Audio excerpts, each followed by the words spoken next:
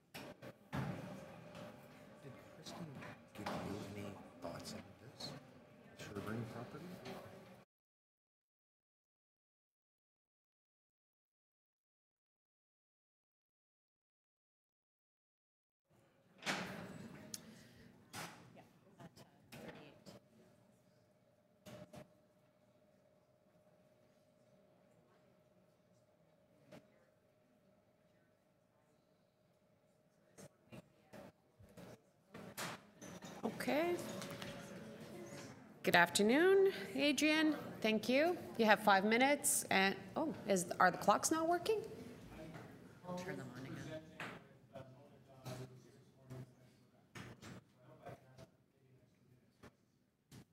I'm Adrian Blackwell, an associate professor at the University of Waterloo. Mona Dai is from Open Architecture Collaborative Toronto.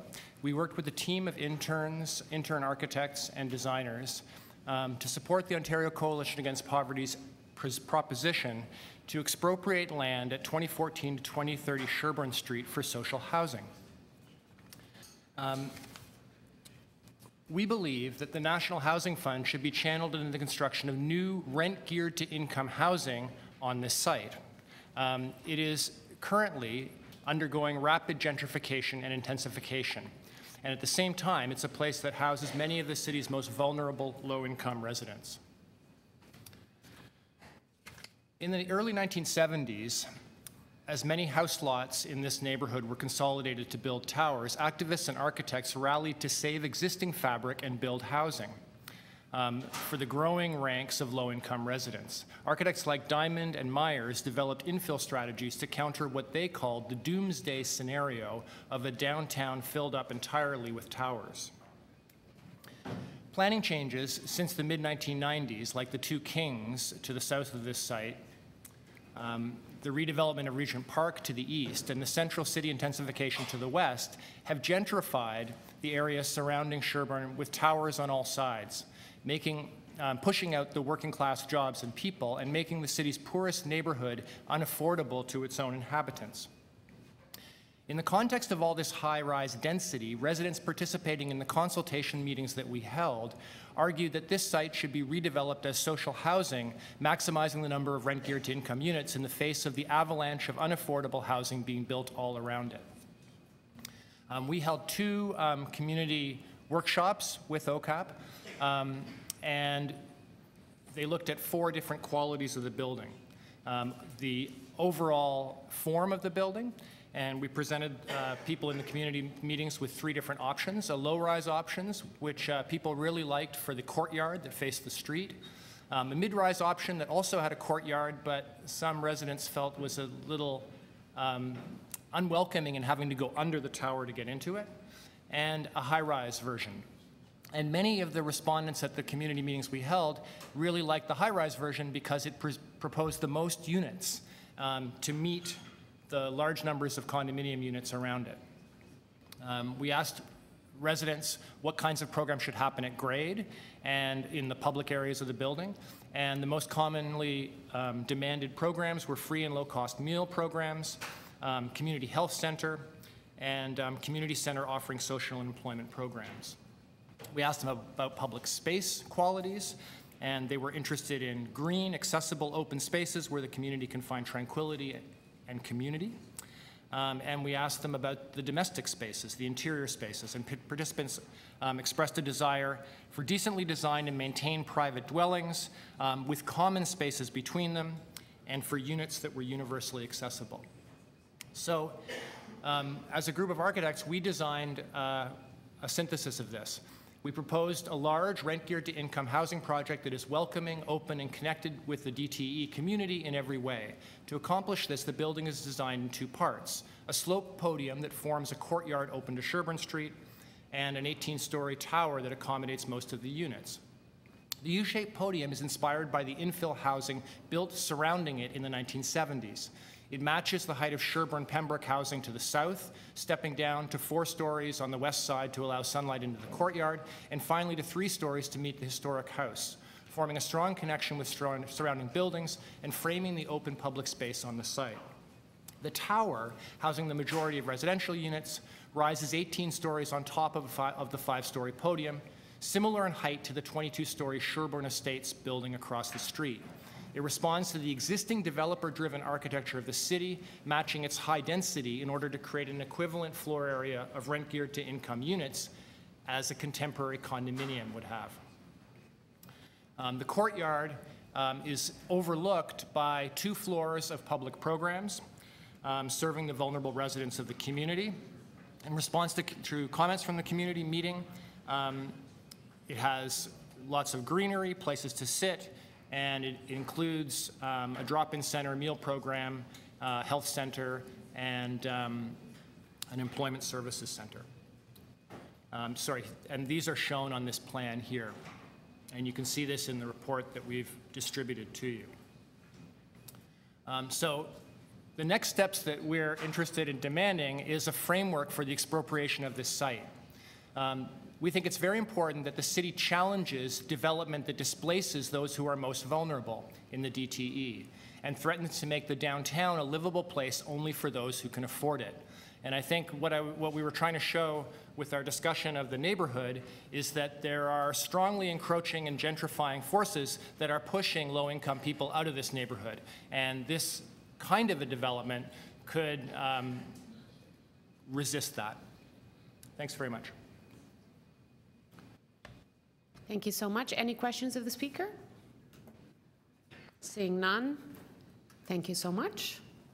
Next speaker, Brandon Jowett. Brandon? No longer here? No, okay. Maurice Adango.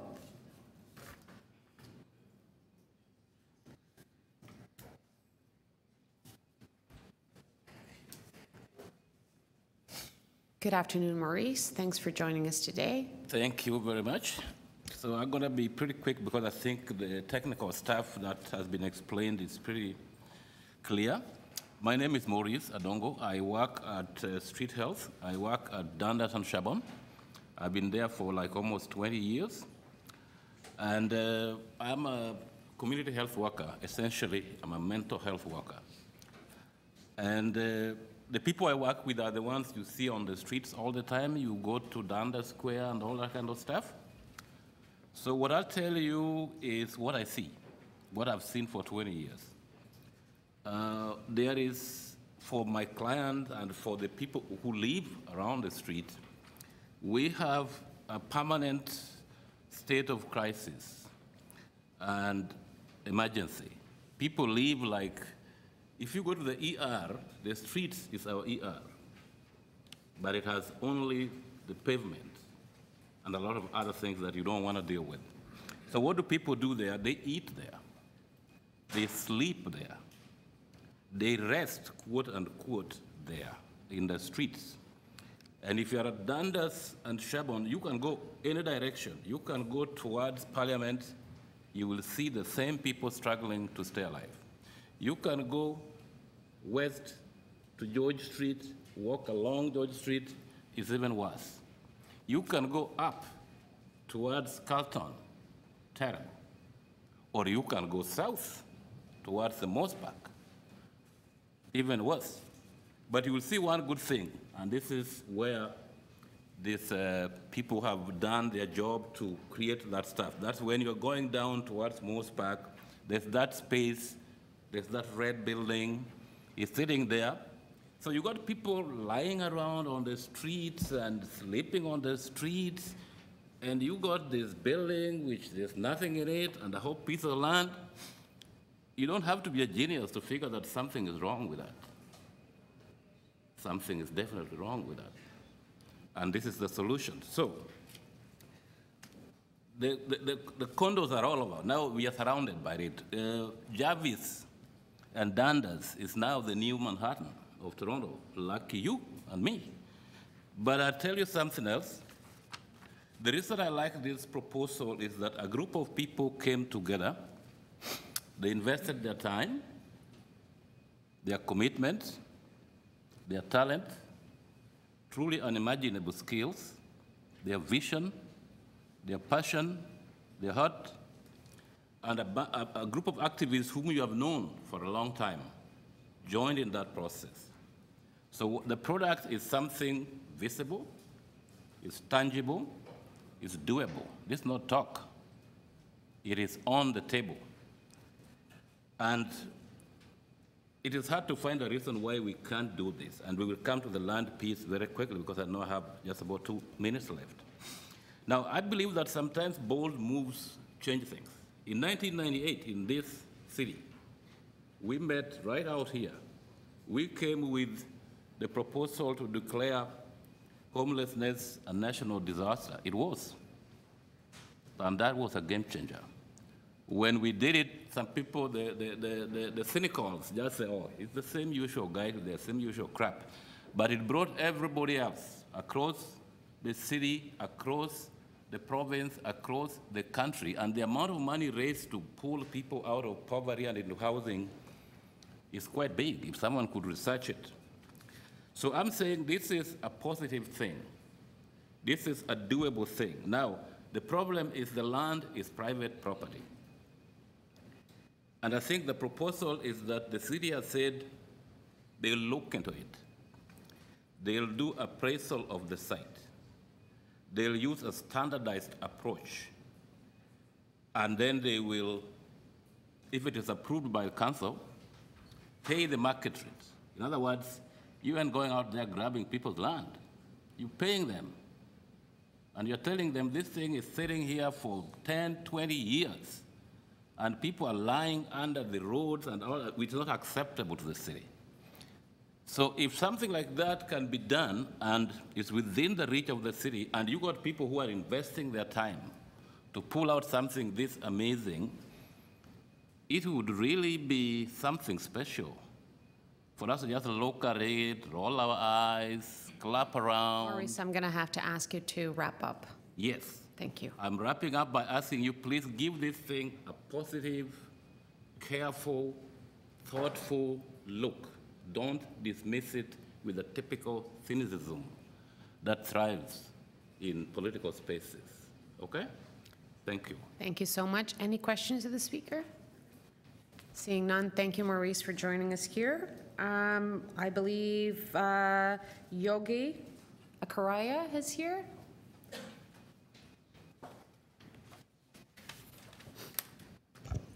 Hi, everyone. My name is Yogi Acharya. I'm an organizer with the Ontario Coalition Against Poverty, one of the groups that's part of the collaboration that today is proposing this development for 214 to 230 Sherbourne.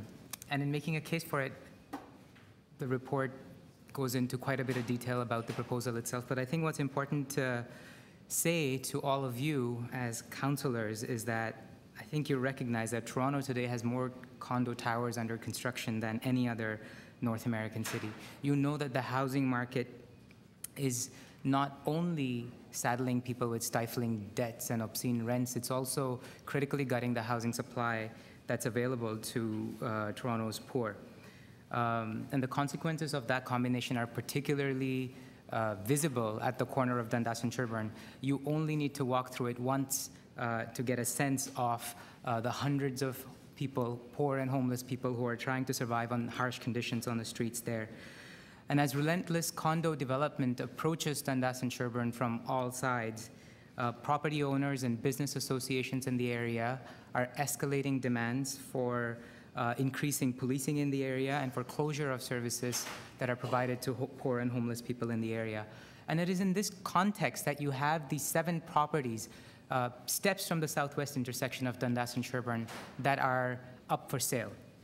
And it is in this context that the threat of homes for the wealthy being built in a neighborhood overwhelmingly populated by poor and working class people is very real. You know, people at Dundas and Sherbourne for 10 years have watched those properties lie vacant and that giant 30-room house at 230 Sherbourne abandoned, largely abandoned.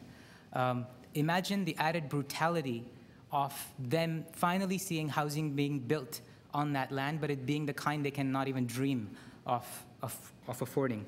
The proposal that we present to you, and I urge you to give it careful consideration, proposes hundreds of rent-geared to income units that can be built on site.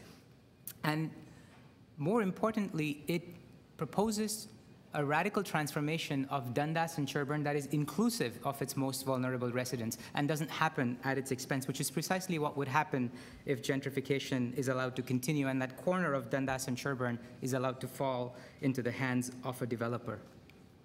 You know, Councillor Wong Tam, you moved a motion in March of last year when these properties were publicly listed for sale, urging the Director of Affordable Housing to do the necessary background work in order to assess purchasing or expropriating these properties. Nothing has happened on that since June of last year. They have delegated authority to put in an offer should the properties be listed for sale, but a conditional offer put in by the city can't compete with an offer from a private developer on that site. We've also been told that maybe there is a report coming sometime in November to council that talks about a broad strokes expropriation strategy for the city.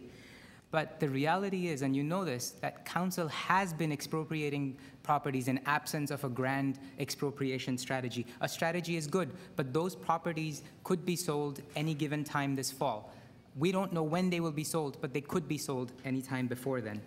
You have the opportunity to not let Dundas and Sherbourne be yet another casualty in this ongoing avalanche of condominiums, as Adrian put it, and step in, expropriate that property. You know, for our part, we've worked in that neighborhood for 30-odd years. I've been there for about 5. People in OCAP have been there for much, much longer. We know those properties have been a historic part of Toronto's poor who have survived in that neighborhood. 3 rooming houses existed there. They were demolished. The tenants who were living in them, they were pushed out. We are committed in this fight to make sure that those properties will be part of the future of poor and working class people at Dundas and Sherbourne. So I want to encourage you today to not merely move past this item once the deputants here leave. I want to encourage you to actually move a motion to revisit the expropriation of these properties and ask the Affordable Housing Director to start the proceedings to start purchase it or expropriate these properties. I'll leave it there. Thank you. Any questions of the speaker? Councillor Wong Tam. Yes, and thank you, Yogi, for your presentation. The request to have this committee direct staff to initiate expropriation without a report, without a determined price, and knowing that there is an evaluation framework that the staff are trying to develop, which I believe is coming in the 3rd quarter of this year, or the 4th quarter of this year, that's going to assess how they would evaluate all properties across the city through an expropriation strategy. How do we reconcile parceling off one piece when we don't have the background work that's done? And to be quite honest, I'm hearing you, I'm hearing the deputations, but I'm struggling because the process is not lining up right now based on what you're wanting and what staff are saying is feasible. I mean, at the same time, you know, properties were expropriated on George Street. 3 properties were expropriated on George Street for the George Street revitalization project. The city expropriated Birkdale residents in Scarborough for the same reason. Expropriations are happening in our city outside of a grand expropriation strategy. That strategy will be great. We'll assess how good or bad it is when the report's tabled, but the reality is that the city is proceeding with expropriations based on in the public interest and based on need. And I can't make a better case for you for how bad the need at Dundas and Sherbourne today is. Councillor Wong Tam, you've been there and you recognize the state of that neighborhood. And if any time a case could be made in the public interest for housing, I think that neighborhood is the top contender. So recognizing that staff was given direction in March 2018 to engage discussion with the owner, which I know that they did, to determine whether or not they could come up with an arrangement to purchase. Those negotiations, I believe, were not necessarily successful. This is where we are today. And then to initiate the expropriation, there has to be some legitimate, compelling reasons, because the expropriation can also be challenged. And from my understanding, and you may gather this as well, is that it could actually take longer through expropriation, and it can be a much more costly process through expropriation than actually negotiating with a willing buyer and a willing seller, in this case, which we don't have. I'm not saying I don't support it. I'm trying to find the way to a path forward. I think it's undeniable that they're not willing sellers to the city. If you look back to news media articles back to 2013, they're quoted as saying that they're not interested in selling to the media. But Bhushan and Rekha Taneja are not just owners of those 7 properties. They're owners of multiple rental properties all across the city. They're also a part of a group of property owners in the neighborhood who are challenging the city's OPA 82, the Official Plan Amendment 82, which is grossly insufficient. But even that little thing is being challenged. So you know that they are not going to balk at selling these lands to a private developer. So I think that there is the reason for expropriation. You know, you've tried engaging with them, they're not responsive. And the way city dealt with it with the George Street property owners was that the city expropriated those properties. So why not in this case? Okay. I don't think it's as straightforward because there was a willing seller in this case, but I'm going to try to get you some responses by asking staff the same questions. Perhaps that might be helpful. Okay, but not now, a little bit later when it's time to ask questions of staff. Great. Thank you. Thank you. And if I could have Greg Cook joining us. Good afternoon, Greg. Afternoon. Good afternoon. My name is Greg Cook. I'm an outreach worker at Sanctuary Ministries Toronto. We are located not too far. We're in the downtown east from this proposed site. I'm also on the steering committee of the Shelter and Housing Justice Network. I've been doing outreach in the downtown east since 2005. I'd like to speak to the item regarding activating federal and provincial funding to increase housing options for Toronto residents. Currently, there are no housing options for thousands of Toronto residents. The situation is so bad that current city plans don't even have a strategy to ensure housing for most people who are homeless in Toronto. Obviously, you need different plans, and I think this is a great one. Currently, City of Toronto data acknowledges the following. The shelters are overflowing despite hundreds of new cots being added in the last 2 years. Encampments in city parks, ravines, and industrial lands have doubled in the last few years. Market rent has more than doubled in the last 10 years. Minimum wage, OW, and ODSP haven't kept up with inflation in that time. From what I'm seeing on the ground, housing workers are essentially giving up on trying to get people into market rent apartments, even if they have the $600 rent subsidies. Downtown emergency rooms are packed with people adversely affected by the housing crisis. Most people I talk to have essentially given up getting any sort of housing. So they are buying tents, sleeping in underground parking garages. They're waiting for lists, on a waiting list for crammed respite centers, and also making encampments on industrial land in Scarborough and Etobicoke. In the summer, people are suffering outside from dehydration and food insecurity. They don't have safe and comfortable spaces to recover from the flu or any accidents that they might encounter. They are forced to navigate life with illnesses such as diabetes and Alzheimer's. On average, 2 people are dying each week in Toronto without housing. The City of Toronto has failed to take leadership and build rent-geared to income housing. The affordable housing label that the city uses is a joke. 80% of market rent is not affordable for hundreds of thousands of Torontonians. The City of Toronto has stopped trying to ensure that these people have access to housing. Even building housing that fits this label isn't materializing. As I understand it, in 2017, Toronto only built 300 units, and in 2018, it was less than 500. This is broken. People are suffering, people are dying. Things need to change drastically. This plan that OCAP and Open Architecture has brought forward, this plan with extensive community consultation is bold and innovative and important. Not only does it offer a path to hundreds of new units in a short time period, it offers a blueprint that can be emulated dozens of times in the months and years to come. It offers a policy vision that City Hall doesn't currently have. If the city is serious about equity, about quality of life for its residents, this initiative is a must. Everyone should have a right to the city. We need a government that recognizes and creates policy and funding streams that ensures this is the case. At the moment, thousands of people are being displaced from their neighborhood. This needs to change.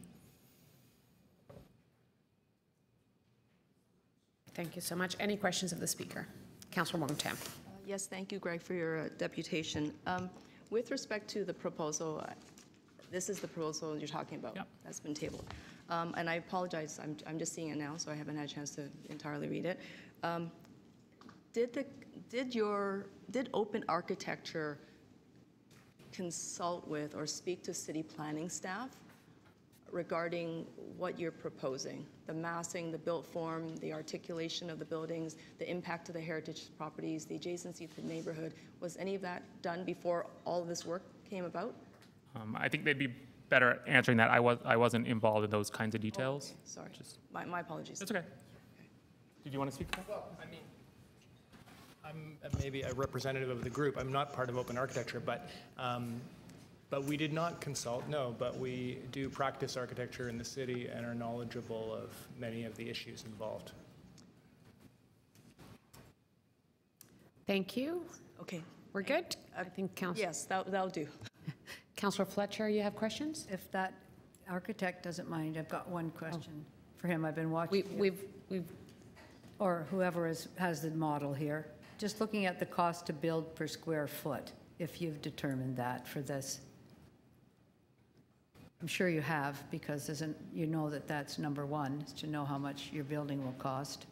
We have not investigated that, no. So you don't have a price per unit or a cost per square foot? No, this is, I mean, you I'm can just see, asking. you can see that this is a very preliminary No, I do. design. It's Yep. an urban design proposal. We don't even have floor plans of the tower floors because we deliberately didn't do that because we weren't sure what types of units were of most need in the neighborhood. And we didn't pursue that in the community I hear you. meetings. No ballpark. Normally, you'd kind of have some ballpark there, but you don't have that yet. No, but I think it's not unlike any other housing building that would be built in the city. Great. That you've built? No, Or that has been built, you mean? that is being Okay, currently is being built. Okay, Correct. thank you. Yeah. Thank you. Any of the speakers on this item? Seeing none, questions of staff? Councillor Wong-Tam. Yes, and thank you. With the indulgence of the chair and the committee, I recognize that the report is not specifically speaking about Sherbourne, but because there are so many deputants that came out specifically to talk about these properties clustered together, if it's okay, I'm just going to try to target my comments specifically to what was raised today, if that's all right. Okay, no objections. So the question I have is maybe going back to March 2018. You had received council direction to engage in a dialogue with the owners of the properties that are of concern, of interest today. What transpired from those conversations or that communication? And were you successful at getting them to agree to some dialogue around price and acquisition? Through the chair, Councillor, we were unable to actually engage directly with the owners of the property, and it was around the same time that the for sale sign had come off the property as well, and the agent for the owners was uncommunicative as well. So we've continued on the path of bringing the report in the fall on a general acquisition expropriation policy for affordable and supportive housing. And we will bring back a specific recommendation on this site at that time as well. And is there any benefit to accelerating staff's work on expropriation should this property meet the evaluation framework that you're going to develop, which council hasn't approved yet. But should there be any possibility that we can accelerate all this work? Can you initiate with city legal expropriation and exercise those expropriation powers this week, next week after council meets? Councillor, through the chair, the expropriation or further discussions with respect to purchasing the property would need to be approved and those directions provided by City Council. Our recommendation is to do this in the fall, particularly as well because this property would be a substantial cost. And so as a part of these proceedings, council would expect us as well to have identified a source of funding to do this work. And frankly, the recommendation isn't to do it now because the context in which this should be considered is with respect to the 10-year plan and where council wants to put its money. So without a clear evaluation framework, would we know what good value is in terms of how do we stretch a diamond to a dollar, the taxpayer's dollar, into buying the most land to build the most affordable housing, close to community facilities, close to transit? Is this the way for us to go without looking at all the other properties that may be available for purchase? Can you answer so that through the question? chair, Councillor, absolutely. There would need to be a strategic assessment with respect to where the property is located and what the public value would be in that particular expropriation or purchase. But you're not, and as the ruling deputants have identified, there have been expropriations in the past. And I would refer back to in 1988 when the entire West Don Lands was expropriated.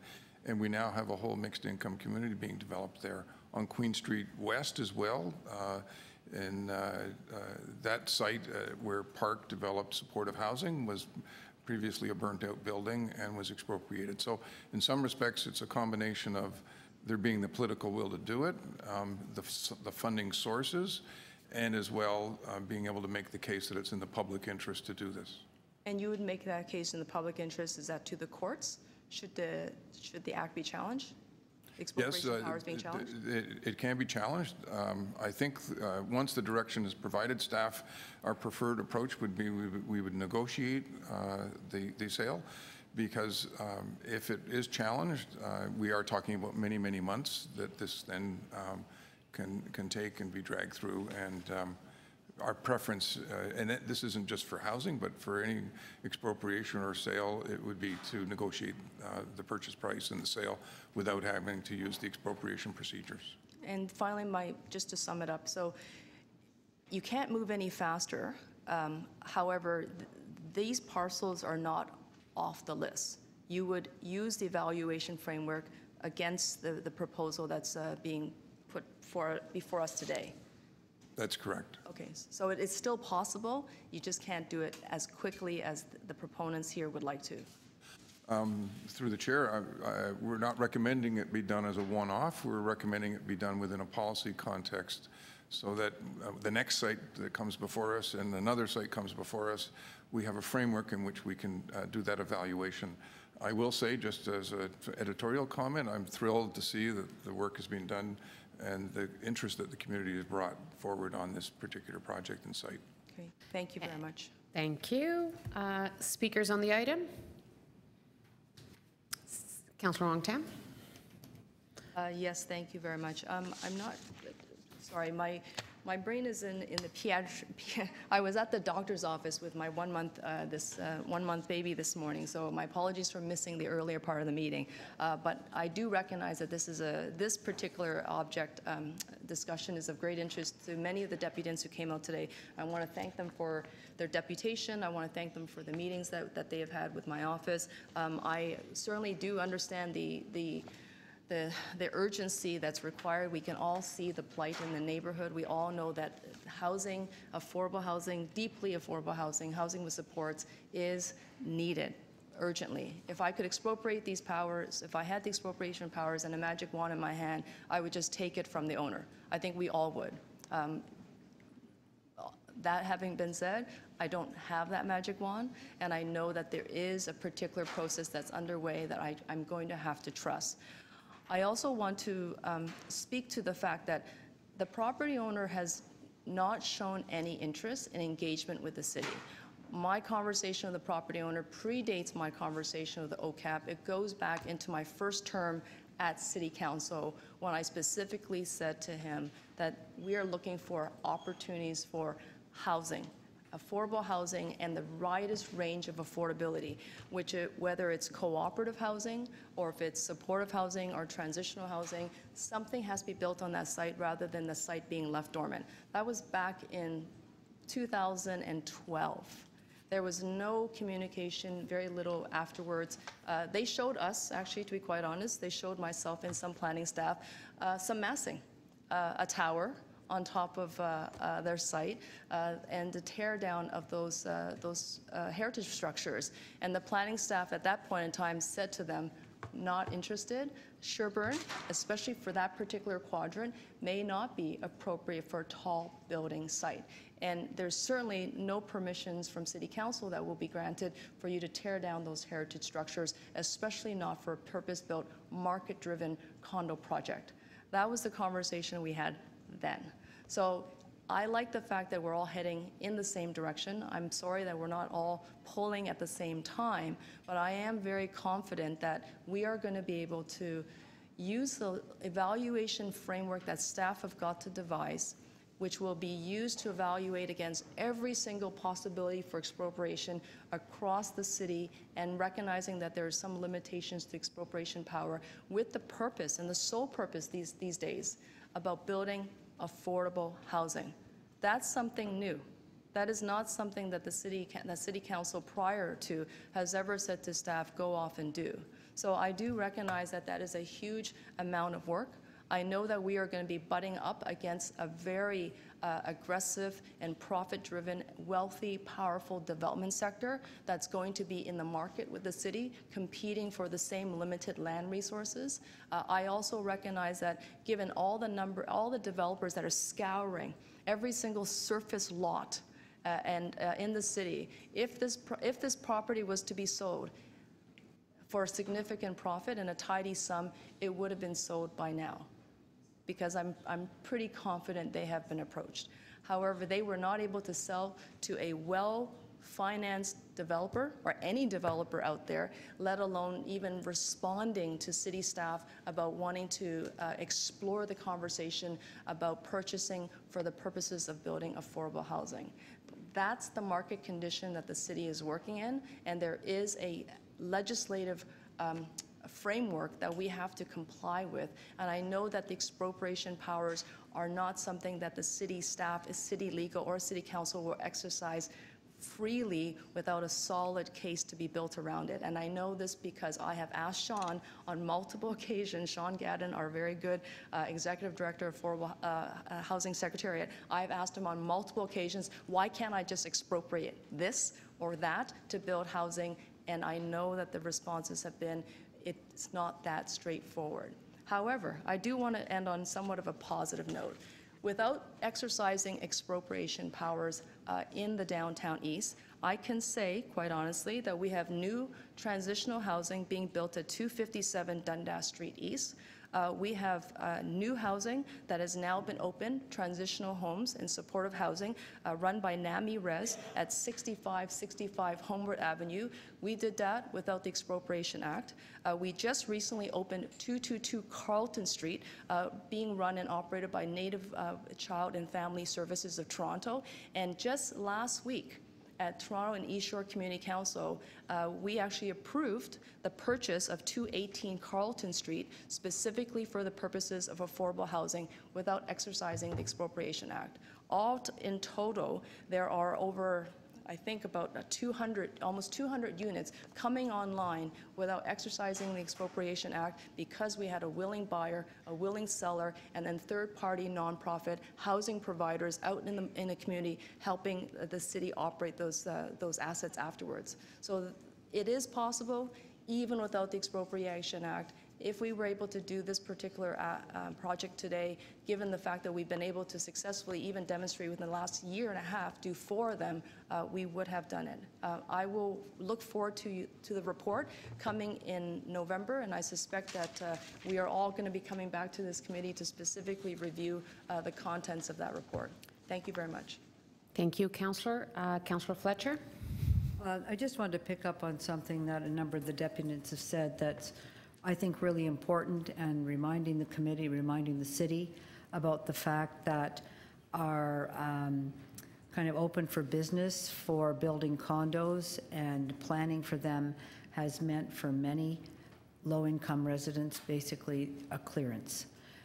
Particularly, I just want to focus on the rooming houses that Councillor Perks has been fighting for, ones in my ward, where developers are now looking at rooming houses and buildings. They're looking at that as an investment, as a financial gain, and then turning out people onto the street, and quite frankly, some onto the street. So those rents are very low, sometimes $400, $300, $500. People have been there for many years.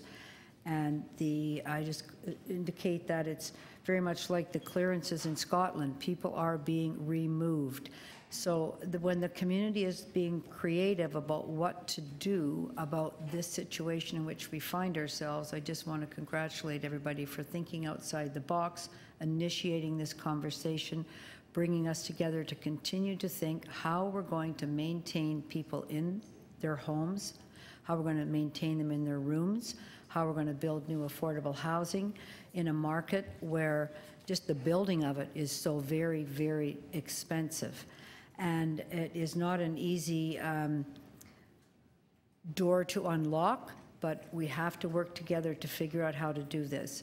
I'll just note on Queen Street, since the Don Mount redevelopment a number of years ago, that simply accelerated all of the condo boom along Queen Street. And the Red Door shelter going in that condo was a very big deal, because that church should have been bought by the city when it was for sale. So even buildings that are for sale, we don't act quickly enough, particularly ones that we could have easy access to, which would be those religious institutions. And then earlier today, looking at moving the Don Somerville site to putting not only the RGI, but some affordable rental. We need to do that. We need to protect, we need to stabilize, and we need to build. So thank you for furthering this conversation here in the City of Toronto. Everybody who's part of it is a very important player in order to achieve what we need to, and that's stable housing for low-income people in the City of Toronto. Thank you so much. Any other speakers? Councillor Perks? Yeah, I wanted to thank the crowd who showed up today. This moment may not be the moment where we get the outcome you want, but the more often the people in the City of Toronto speak up and say the city has to actually stop losing land and start acquiring land. We have to stop simply approving private developments and start developing housing. The sooner it is we get to that moment where it happens. To Councillor Wong Tam, I have had those same frustrations for years now. The City of Toronto had just simply has decided for, I want to say, the last 9 or 10 years that no, we're not in the business of building housing. We'd rather keep taxes low. And it's time to turn that around. So thank you for your efforts. Today may not be the day, but the day is coming, and I hope it's soon. Thank you. Any other speakers? Thank you. I just want to thank all the speakers here today on the project. It actually looks quite beautiful, to be honest with you. So thank you, and also to thank about having these conversations in the communities, which are really important. So the conversations that you've had about this need in the community and have the community advocating. And I also want to thank Councillor Wong Tam, she just listed a whole list of projects that has been happening in this neighborhood, and we just hope that this committee is able to open many more, not only in her community, but I think everybody here is looking forward to having some of these projects in all our communities. So again, thank you for your efforts. Thank you for the communications. I know that you've been working closely with the local councillor, and she'll definitely be a champion of more of supportive housing and affordable housing in the area. So with that, can I have a motion to move the report forward? Councillor Fletcher, all those in favor? That carries, and that takes care of item 7.6. We're moving into item 7.7, expanding supportive housing in Toronto. We have speakers, Daphna Nussman. Daphna, thank you.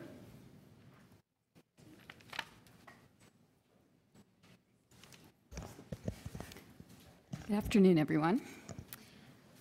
Just wanted to say, on behalf of the Toronto Alliance to End Homelessness, I'm here today speaking in support of the report and recommendation actions for item 7.7, expanding supportive housing in Toronto. Increasing supportive housing opportunities is a significant part of the Alliance's strategic partnership with the City of Toronto and our shared goal of creating more effective solutions to ending homelessness. We were pleased to co-host the June 5th charrette with the city's Housing Secretariat, where over 40 housing stakeholders collaborated on addressing immediate, medium, and long-term solutions to increase supportive housing opportunities in Toronto.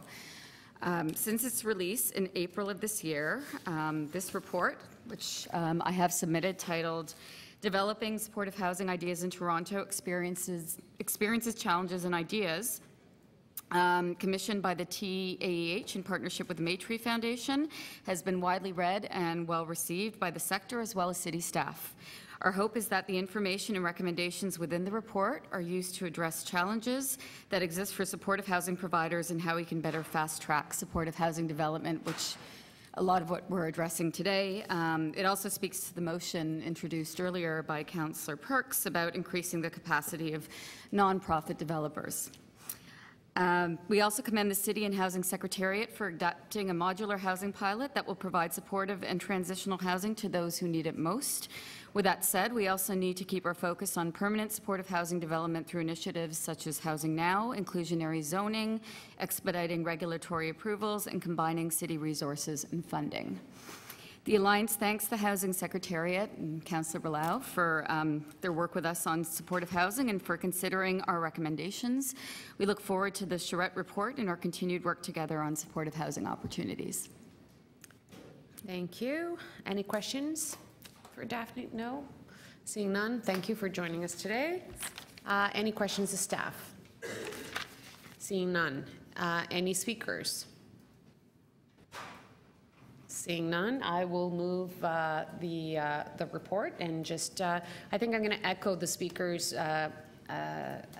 words in saying that I am looking forward to having the charrette report.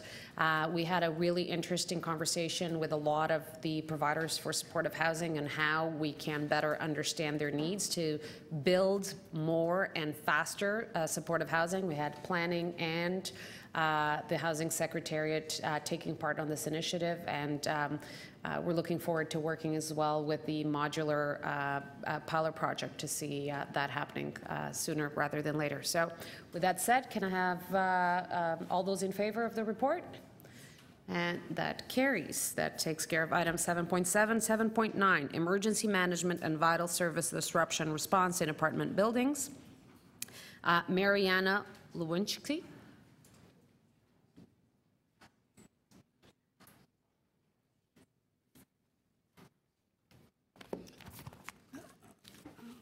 Mariana, can you help me pronounce your last name? I suffer from the same thing. Everybody botches my name, so I'm traumatized. So I want to make sure I give it a try. I tell people when my parents came to Canada, they were having a sale of consonants, so they. But it's my Mine was vowels.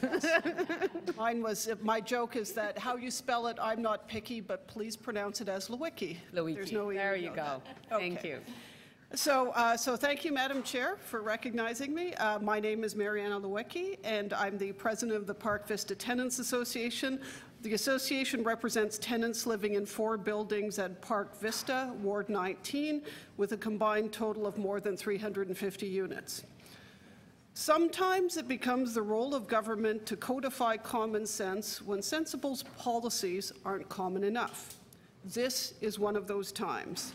Because if there's anything worse than so-called red tape, it's the yellow and black tape that gets rolled out when a building is evacuated and tenants can't return to their home. When that happens, it's critical that there are strong requirements in place to help make the best of a bad situation. While the major fire at 650 Parliament Street in 2018 is one example of the devastating effects of displacement of hundreds of tenants, it's hardly alone in terms of stories of tenant hardship. On July 20th, 2008, an explosion at an underground hydro vault at 2 Seacourt Avenue forced hundreds of frightened tenants to leave their building, many with just the clothes on their back. One tenant said the explosion shook the building and it seemed like a bomb went off. Non-firefighters were injured fighting the massive blaze. About 900 tenants were left scrambling to find another place to live and couldn't re-enter their unit for more than a month. A class action suit was later launched against a construction company and the City of Toronto. A settlement of $6.5 million was reached in 2014. While I've never had to deal with such a dire event at the time I've lived on Park Vista, tenants in my building have had to deal with 2 multi-day power outages, as well as an overnight evacuation due to a gas line leak and a water main break in 2018 that left several buildings without power for 16 hours. In 2016, when the City of Toronto was considering licensing landlords, the Park Vista Tenants Association provided a written submission. It recommended that landlords be required to have the following: evacuation plan, power outage plan, protocol for after-hours emergencies, and landlord staff trained in first aid. The association also noted that standards around emergency backup power needed enhancing. We also recommended that if all elevators in a building are out, the landlord should communicate with tenants and have a contingency plan. And while our association certainly welcomes new measures, we would also appreciate it if some existing requirements were better enforced. For example, the City of Toronto's property standards, Chapter 629, Section 5.1, required the owners of a multiple-unit dwelling to post a sign in a prominent place in the front lobby or entrance of the building with the name and phone number of the authorized person to contact in the case of an emergency on a 24-hour basis. Not only is this information valuable for tenants, it's also valuable for police, fire services, and paramedics. An emergency number should be posted prominently, the requirement should be enforced by the city, and consideration should be given to requiring larger sign lettering. Heat, electricity, and water are referred to as vital services because they are crucial to proper living conditions. Landlords should communicate promptly with tenants when such services are interrupted and have contingency plans to deal with vital service disruptions and evacuations. Owners of single-family homes have broad powers to oversee their shelter, subject to some restrictions. Tenants don't have that same authority. Tenants don't control the property or core infrastructure such as electrical systems, heating systems, or gas supply. Tenants are sometimes at the mercy of their landlord, and with apologies to William Shakespeare, the quality of that mercy is sometimes strained. Our association applauds the regulations the City of Toronto introduced on July 1st, 2017 to help better inform and protect tenants. We also believe there's an opportunity to raise the bar higher to ensure better support to tenants when emergencies arise. Thank you for the opportunity to provide input, and I thank City staff for their work on this file. Thank you so much. Any questions? Councillor Wong Tam. Yes, thank you very much. And thank you very much for your deputation. With respect to your written submission, you noted that that the city could do a better job at enforcement. I know we've got some new rules coming in, but you have some very specific examples in your building where the existing requirements and performance of the landlord was not actually enforced. Can you provide those examples to us? Okay, I mean, I know they closed a garbage chute without, like, I'm not at 650 Parliament. No, I'm specifically asking about the content of your letter. You cited that the city could do a better job of enforcing the existing rules. Sure, okay, well, there's a requirement that you have to get a permit to close garbage chutes. They should close garbage chutes in 4 buildings without following the requirements of the process, which involves polling tenants, doing that, and they never reopened. So that's one example of a clear violation that they did, and they got it. If you go in the lobby, there is a phone number. That phone number forwards to a call center. There's no name of a person, there's no name of an authorized, representative in the building that's posted prominently in that area.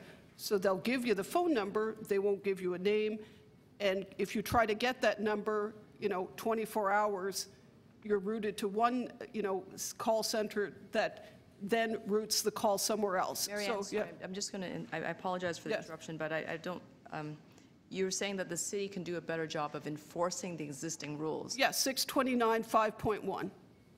And that's the specific rule that you want? Of the emergency contact information. But on another note, while I'm here, they did close garbage chutes without a permit and got a free ride on it. And so did you contact the city to let them know that this was the case in your building? Yep. And so you're saying that the city did not take any action? The city looked into it, found that they didn't do what was required in order to close the garbage chutes. They investigated and then said, oh, well, we determined it'd be a fire hazard for them to reopen, so they're closed, and they didn't make the other requirements, such as arranging to have door-to-door garbage pickup when you close a chute. So it also left me wondering, were we at risk of a fire before, and they just found out now, and now they're closing the chutes to avoid a fire hazard? I don't know, but it's, all I'm saying is, if an emergency number is required by law, first responders should be able to get into a building, call that number, and immediately reach somebody. In my experience, that's not happening right now. Okay, thank you. Thank you so much. Any other questions of the speaker? Seeing none, thank you for joining us today. Next, Daryl Chung. Good afternoon, Daryl. Good afternoon, Deputy Mayor. Thank you, members of the committee.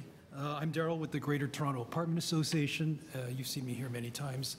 Members own and operate about 150,000 units of multifamily purpose-built rental, mostly in the city of Toronto. We've obviously been closely monitoring the situation and the unfortunate electrical incidents in St. Jamestown. Proactively, as soon as that happened, we initiated meetings with ESA, TFS, MLS, and those meetings have continued. We want to better understand what happened and how we could prevent. Our goal is to prevent this from happening again.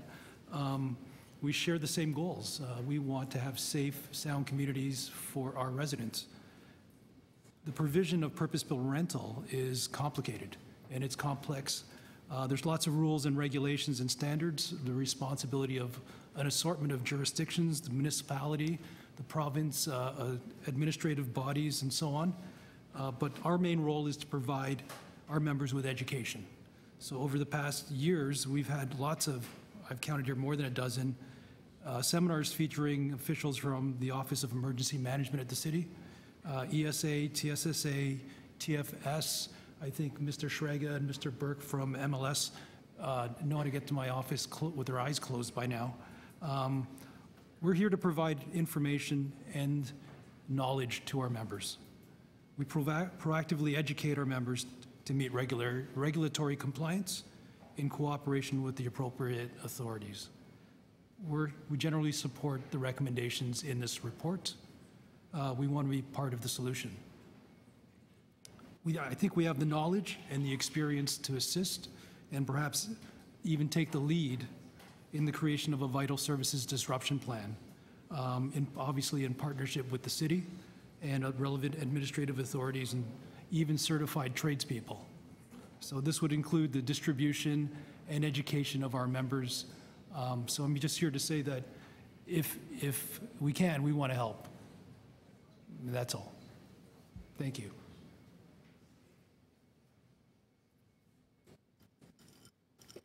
Thank you, Daryl. Any questions of the speaker? Seeing none, thank you so much. Thank you. Anyone else that would like to speak on this item? No? Questions of staff? Nope. Nope. Seeing none. Speakers? Councillor Wong Tam? Yes, thank you. I just want to move the recommendations in the staff report and also to thank staff for the exceptional work that they did. I recognize that the recommendation before us is going to be amending the regulations and the requirements in the Rent Safe program, and this is specifically around vital service disruptions in building and having a plan in place when emergencies do take place. And of course, we've experienced these emergencies and mass displacements in St. Jamestown as of late. 650 Parliament, 1,500 residents displaced as of August 2018, still without homes, still floating about in every corner of the city, in every possible accommodations known. And of course, we've also seen an electrical power outage that took place at 260 Wellesley, which was the second catalyst to bring us to this report today. I want to just acknowledge the fact that the residents who have actually endured that hardship are not here to debate today. And they haven't really shown up at City Hall waving any banners or placards and demanding for better service. And that's largely because some of these residents are tired and traumatized, and they're left to their own devices, and they have been scattered into the winds. And it's also because these are newcomer communities. It's also because this is low-income housing. It's also because the fact that the City of Toronto's process may not be accessible to everyone, even if they have English proficiency. Whether it's the hours that we meet or just by the way we conduct our business, not everyone knows how to interface with this order of government at these particular points in time. But I do want to thank staff for going out to the community in the times of crisis through either our first responders who have been exceptional, Toronto Fire, Toronto Paramedics, Toronto Police, as well as the Office of Emergency Management. There were things that we could have done better, and clearly this report now reflects that. I do think it's important to acknowledge that as a local councillor, I will say this, I had to push pretty darn hard to make sure that we are going to have an accurate response to vital service disruptions in buildings. Because this is not the first time we've had mass evacuation in the City of Toronto. We've had it with Secord, we've had it with the Sunrise explosion, I'm not necessarily there, but we've had mass displacements. But we've never gone back and said that a property owner, a landlord, should have an emergency plan when it comes to providing accommodations, clear and consistent communication with their tenants. It should be enforced. And as well as if you don't have a plan that's not up to a particular standard, and if it's going to cause a lot of harm, perhaps the loss of life, you should be punished. This is what's so important about this report. I know that there's not a lot of people here to speak to it, but this report actually says you will be charged. You will be charged if you don't have a vital service disruption plan. And that is significant, because the next time it happens, it could happen in a different community other than St. Jamestown. God knows we don't want it to happen anywhere, but certainly we're not interested in seeing more displacements. This is the right step forward, and it's actually a massively needed new intervention that I believe will strengthen the intentions of Rent Safe TO, which is, of course, to provide adequate, decent housing for tenants. And I want to just thank staff for that work, because I know you rushed this to a conclusion, and you went out to the community and you heard from them about what went right, what went wrong, what was done, what wasn't done, and what we need to do to move forward to make it better the next time around. Thank you. Thank you, Councillor. Any other speakers? Seeing none, all those in favor? That carries. Okay. Item 7.11, we'll start with a city staff presentation, and then we'll move to speakers right after that.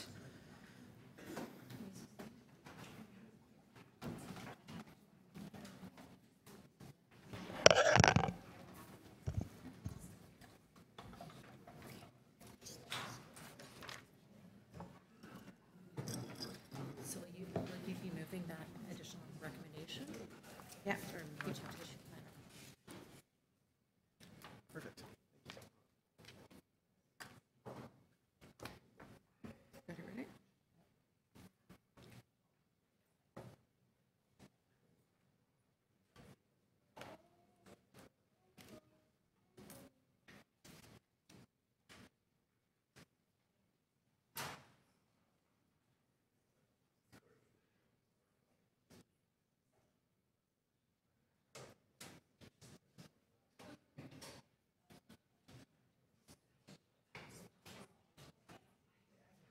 To start? Yes. You ready? Great. Yes, of course. Let's go.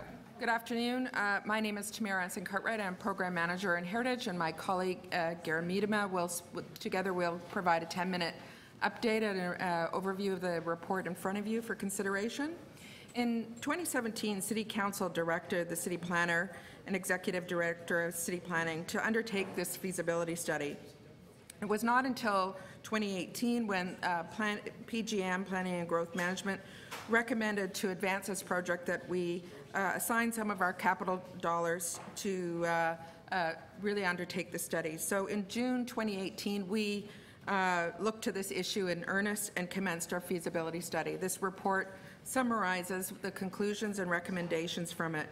A Toronto Heritage City survey is an ambitious and multi-year program that will modernize the day-to-day work of city planning, resulting in a robust understanding of heritage. One asks ourselves at times, what is heritage? And of course, what is the role of heritage in city planning? I think one of the things that what's most remarkable for us is that the definition or the changing perception of cultural heritage. And no other city than like Toronto has really had to embrace this, this idea. 12 years ago, in 2007, Council adopted the principle of a Phase 1 Heritage Management Plan that provided this planning framework and a strategy for managing heritage. The plan recognized that our understanding of the past and of our heritage resources requires us to pay attention to the overlapping layers of history and to the diversity of stories and symbolism, and to consider that for the future. In the proceeding, though, is this concept that of this management plan. At the same time, we have this confluence of rapid pace of development. We know that old and new can coexist, and together can enrich our sense of place, and revealing the layers of the city's culture. However, we need to look at, and this report explains, the principles and methodologies of a survey that is strategic and can accelerate the identification of heritage properties to respond to the rapid pace of development. Toronto is an evolving and a culturally vibrant city. The reality, however, is that despite the 45 years of heritage identification and evaluation, there has yet to be a comprehensive and overarching organized effort to identify the city's heritage in the amalgamated city of 20 years ago. Large portions of the city have not been surveyed for heritage properties. An unknown number of heritage properties remain unidentified. We must reach areas and neighborhoods of the city that have yet to be looked at systematically for their places of cultural heritage value. And you can see on this illustration here on the left side is a map indicating the heritage properties in the Heritage Register, high concentration in the downtown area, the old city of Toronto. The other is that what we have looked at in the last 5 to 6 years as surveyed area, there's much, as I said, that has yet to be looked at. A streamlined heritage planning is our objective, moving from a reactive mode to a proactive mode. The survey will give us greater clarity to council, owners, and the public, providing publicly accessible baseline data on cultural heritage resources, which will inform future decisions on a range and a variety of planning tools for heritage protection, as individual properties or as districts. What is a citywide survey? It's an international best practice. Most of the North American leading cities are doing it, UK, Australia. A survey is a starting resource for local planning, heritage planning. It in itself is not a statutory role. Rather, a survey helps municipal governments make decisions that reflect on the local heritage values, supports the creation of a heritage list or heritage areas, which identify places to be protected under a local planning regime. Thank you. My name is Gary Miedema. Again, I was the project manager for this study, and I'd like to recognize off the top that we had a project team composed of people from across the city planning division that participated in this. We wanted it to make sure that it was understood this was not a heritage tool, but this is a city planning tool. And I want to thank them all for their help in this study. The key sources of information behind this study, apart from benefiting from our own best practices, and that was a part of our process, was to do a sector scan of other leading municipalities in North America and beyond, and then to take the best advice that we received from that sector scan and bring it to Toronto and speak to our own leading experts in our own heritage sector here to understand how best to apply that. And that's a summary that is also in the report.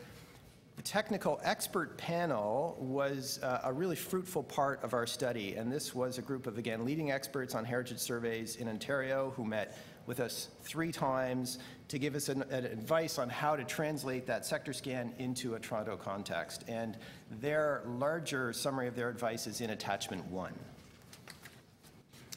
And then into the recommendations. And this graphic from attachment 3 is really probably the best summary of what we're proposing through our report. And that is we are proposing to start with a phase 1, a startup phase starting in 2019, moving through 2020 and into 2021 that will allow us to do 2 things. First, to build the necessary resources for a large-scale project, and 2, to test our methodologies within our existing study work program and by working through the backlog of nominations so that we thoroughly understand our methodologies and we can come back to Council in 2021 with a report that can review phase 1 and present a more thorough costing and how we can scale this up. So in answer to the question of how long is this going to take and how much is it going to cost, our answer is this is why we need phase 1. We need to test and make sure we can come back with really good answers following some testing in phase 1. I would want to highlight as well on this slide just the 2 pieces, the communication strategy and how important that's going to be to us, and an Indigenous engagement program that we have been talking with the Indigenous Affairs Office about beginning in 2019. So we'd like to start our engagement on this program with Toronto's Indigenous communities. And then to drill down a little bit further into 2 particular items, we understand that we need a robust data management system in order to manage this program. And we are working through the IT governance process right now in order to secure some seed funding to help us first understand our own processes and systems so that we can make the right ask for the right tool. And Arches on top right is an open source data management platform developed by the Getty Institute in the United States for cultural heritage management. And we're seriously looking into that as well through the seed funding initiative. And then briefly, just to talk about the methodology that we want to propose. The best practice really for this scale of a survey is to use a citywide historic context statements. And these are really historical narratives that tell us how the city and neighborhoods within the city have evolved and changed over time, what the key drivers are, the key significant periods are, and then we can look at individual properties and areas and understand how directly or not they relate to those context statements, and that can help us define their significance. So those context statements are going to be a critical part of phase 1. The survey will then result in a database and accessible through a map so everybody can review it. Community consultation will happen both in the context statement phase and then also as we move through the surveys on the ground. And then finally to say, for me at least, the citywide approach allows us to move beyond the ad hoc case-by-case approach to prioritization, which is what we've been up to, and to move to a citywide approach. And we worked with Ryerson's Master of Spatial Analysis program to develop a multi-criteria evaluation tool that we'll be using, as well as criteria listed there, to make sure that we are moving in a systematic, data-driven way across the City of Toronto. So how this becomes a reality and why the timing is now. Bill 108 is, while we don't know the specific implications, we do know the framework that no matter what, we're going to have to be faster on recommending to City Council on heritage designation and listing.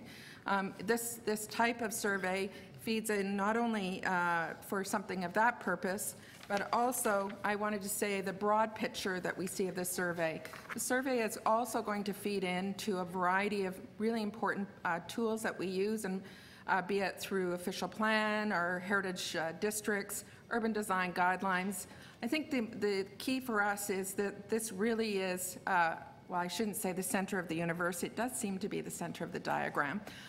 It is, I think, what most importantly is it has an output that will serve multiple purposes and help us, I would say, transition and transform our practices on a day-to-day basis.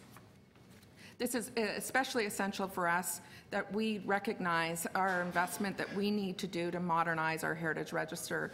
Our residents and our community and our investors are demanding more online accessible information, enriched data that will serve them in a timely manner. It also allows us, I think, to celebrate the identity and our heritage that we have in our city. So where we see ourselves going in our next steps is certainly, I think, a pragmatic approach. What we can do immediately in this operating year, in this fiscal year, is proceeding with our work on our IT solution. We're laying the groundwork for that. We will be hiring our consultants to start out our context statement if we are adopted by council and giving the direction. And most importantly is the legacy or ongoing backlog that we have of outstanding nominations. We see that as our priority in our work in the time ahead of us. The report itself outlines the financial implications for us. I would say that the proposed approach for us is incremental and proposes in this phase to be, if sufficiently resourced, we can efficiently and effectively identify heritage resources throughout the city while providing timely research and baseline data to serve us in the next years to come. Thank you. Thank you. I'm going to recommend to the committee that we take the speakers first and then we ask questions of staff because actually that might bring us some more questions. So, okay, and let's start with Michael McClellan. Michael? Ooh, Michael looks very different. Hi, my name is Alexis Cohen with ERA Architects. I'm here with my colleague Angela Garvey. We are attempting to fill Michael's shoes. He sends his regrets. He couldn't make it today. We are going to present a few comments that are an abbreviation of the letter that we have submitted. We've reviewed the June 6th staff report on the citywide survey and wish to make the following comments. First, we commend staff for their report and we appreciate the complexity of this undertaking. We also support the need for the Architectural Conservancy of Ontario and Heritage Toronto to play vital roles in its implementation. The survey constitutes the first serious reconsideration of how the city addresses heritage since 1973, when the Toronto Historical Board started its inventory. The technical expert panel consulted during the preparation of this report recommended that a manifesto be created. This framing document would explain why the survey needs to be undertaken and how it would be implemented.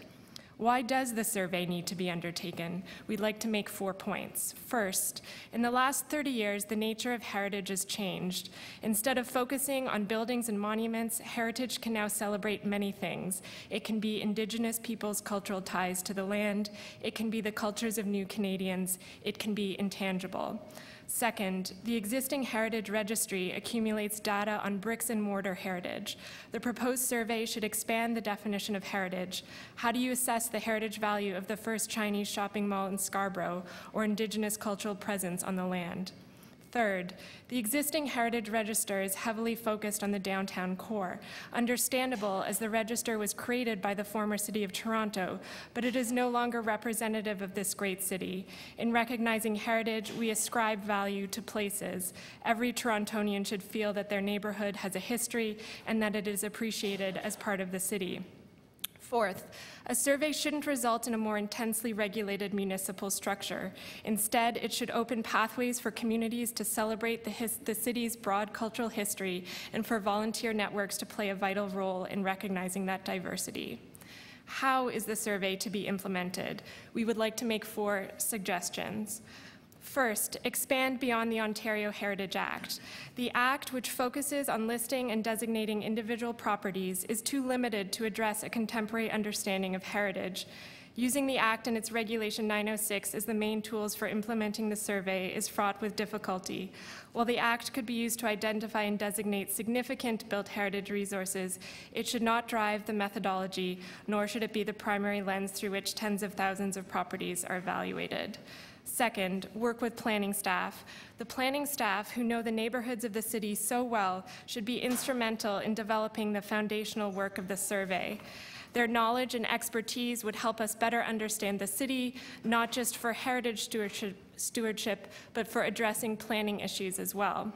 Third, conduct the survey in 2 clearly defined phases. The first phase should focus on discovering and understanding the history of Toronto, its neighborhoods, and the heritage values identified by communities. This phase should be undertaken without preset or assumed ideas about how this information will be regulated or used. It would include an overview of Toronto's urban morphology, as well as neighborhood heritage context statements that address community and social values. A subsequent phase would involve a deep dive into individual assessments of the more than 400,000 properties in the city. Fourth, have a timeline for completion of Phase 1. The foundational framework of Phase 1 is essential to creating a comprehensive planning tool. After this phase, the city can assess the progress and direction of the survey and move to focus on the fine grain of individual buildings. The end goal is to bring Toronto together and to respect and recognize the expansive history of the amalgamated city and its citizens. We think a well-executed city survey can help make this happen. Thank you. Thank you so much. Any questions of the speaker? Councillor Matlow. Just to contextualize it for me before I ask you this question, are these your words or are you reading Michael's words? I'm reading Michael's words. These are an abbreviated, this is a Coles Notes version of the letter that we submitted and is on file. Okay. So you may not be able to answer this, but do your best if Michael has briefed you on this. You read in Michael's letter that we should be, that the survey should be done not only with heritage, but with our planning staff to understand planning matters in concert with heritage. With all due respect, does Michael not understand that heritage staff are planning? They are called the heritage planning staff, and an important aspect of the planning process is to consider whether or not there is merit in listing or the designation of heritage as part. So in other words, my understanding of this survey is that it is all about making sure that there's more predictability and understanding even before there's this sort of contested fight over a development, so that everybody knows what they're working with. So I was confused by the idea of heritage having to consult with planning when they are planning. I think that what Michael would say, and what we've discussed also with Tamara and Gary, is that our position is that the city survey should be conceptualized first and foremost as a planning tool, and one of the lenses through which use that tool is for the purposes of heritage rather than the other way around. And so they are absolutely interlinked, but I think there's a subtle distinction between how you conceive of the exercise as a whole and then the ways in which you use it. So it's first and foremost a broad planning tool that can be used by any planning department, any planning staff for any number of issues before planning staff, including heritage, rather than heritage leading or creating the lens for all planning departments. Okay, would you, perhaps this is more of a conversation I have directly with Michael, obviously, yeah, if he wrote the words, but I just ask you to consider and pass on to Michael that, when we're considering heritage and we're considering all the other planning matters, that it's really important to recognize that heritage not only rhetorically is part of our planning process, but literally is part of our planning division. Absolutely, and I think that that's how everyone sees this initiative as succeeding, is that it's an integrated planning tool. Thank you. Thank you. Okay, any other questions? Thank you. Next, Maggie Hutchison.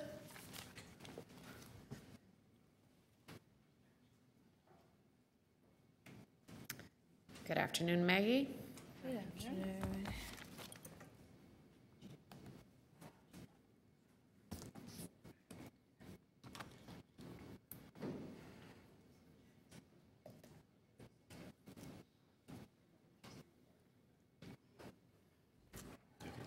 Thank you. Okay, there we go.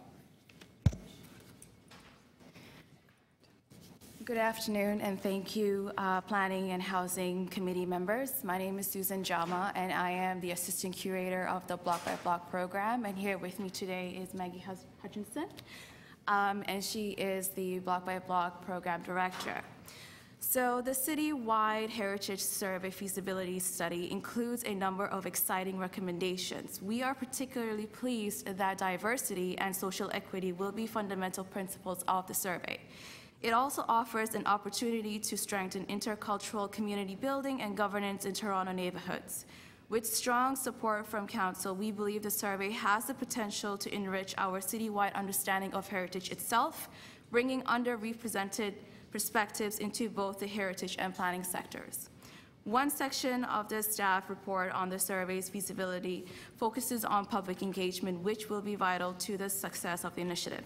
Given the exciting opportunities that the survey represents, the Toronto War Museum recommends that an equity-based public engagement approach to be articulated early in the process and be shared widely as part of public communications about the survey.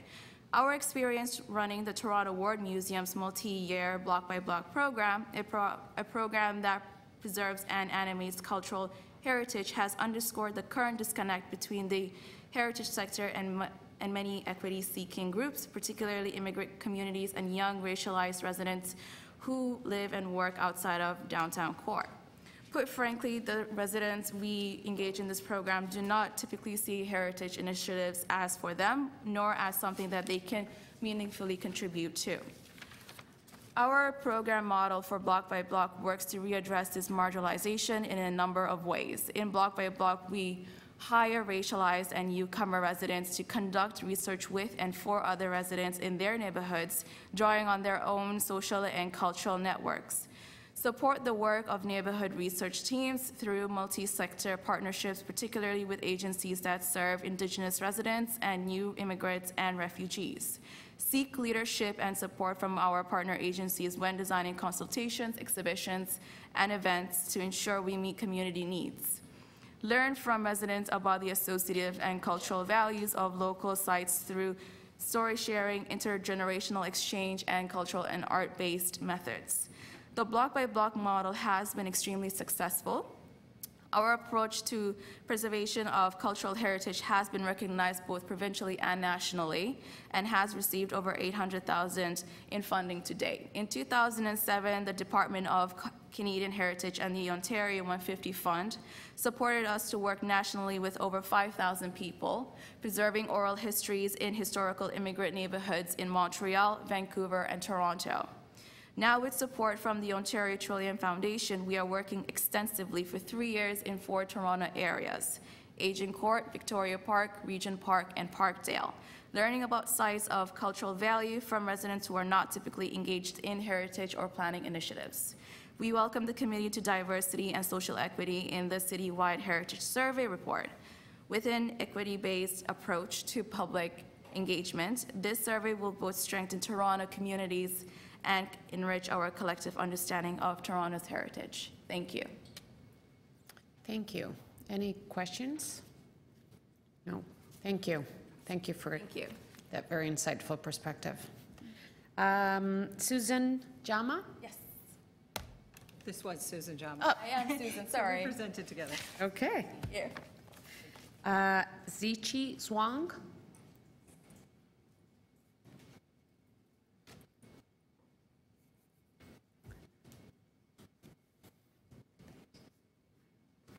Good afternoon. Good afternoon. Thank you for the opportunity to speak to the committee. My name is Zhiqi Zhuang. I am the Associate Professor at the School of Urban and Regional Planning, Ryerson University. And I enthusiastically welcome the recommendations for citywide heritage survey program. This program is a proactive initiative in that it will help identify cultural heritage resources of pre- and post-European settlement in multicultural Toronto. In addition, this heritage survey can be used as an effective tool to engage the public and enhance community empowerment and civic leadership in response to heritage preservation.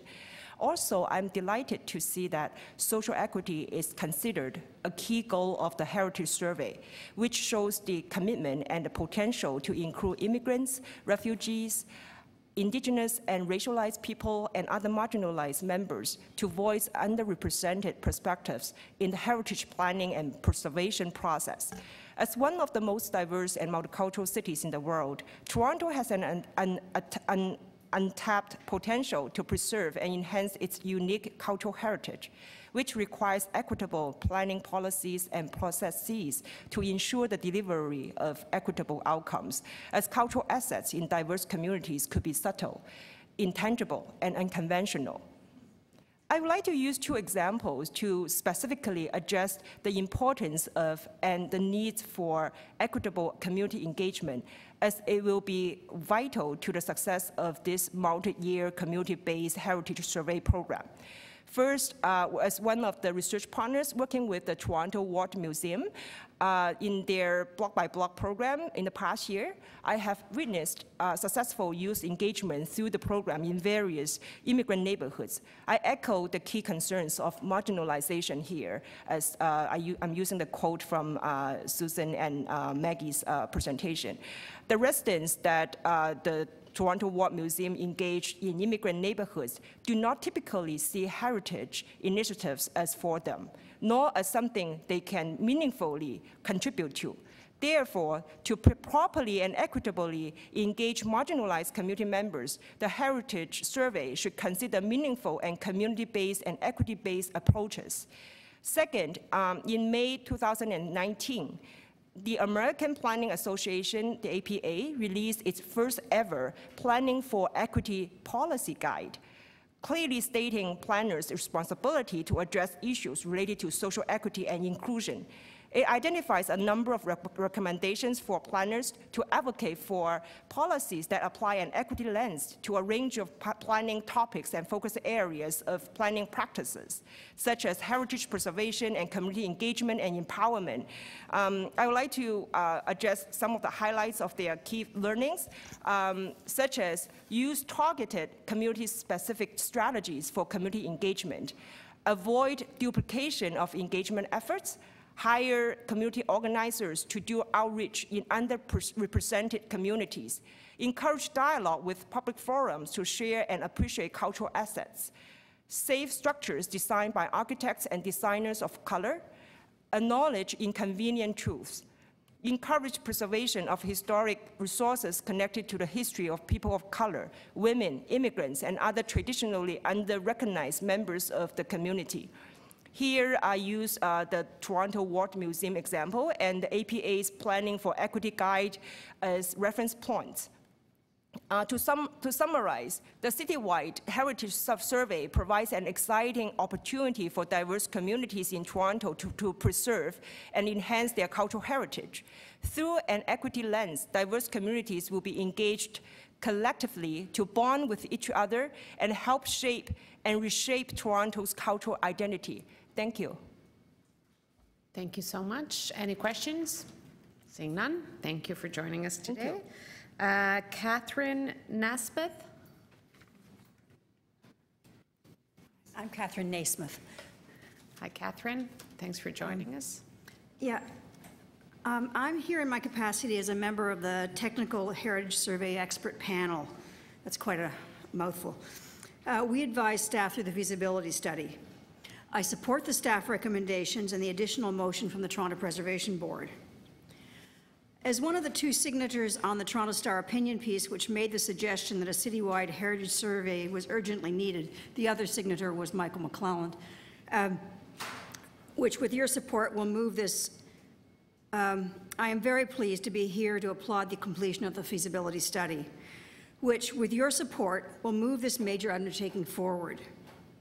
As a former governor, I am pleased that the National Trust for Canada is applauding the city's initiative.